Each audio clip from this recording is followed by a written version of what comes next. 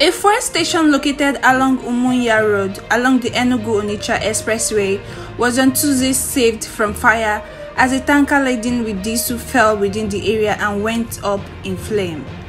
The tanker, a source said, fell inside the gutter after the driver lost control. The source said the tanker immediately went up in flames after the fall. The incident happened on Tuesday morning at the popular Odumodu Junction, Umunya, Oyi Local Government Area.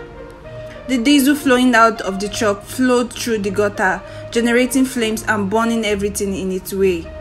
Men of Anambra State Fire Service have, however, arrived at the scene and are battling to quench the fire, with passersby who troop out in their numbers, he said.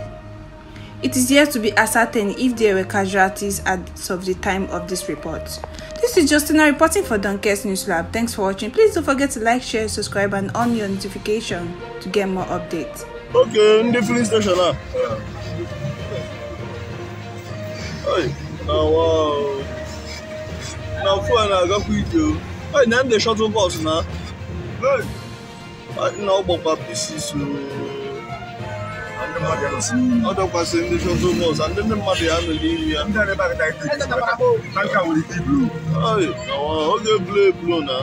Mama, you blue to send them money. Hey, the mother got one there, got another one. Hey, wow. Hey.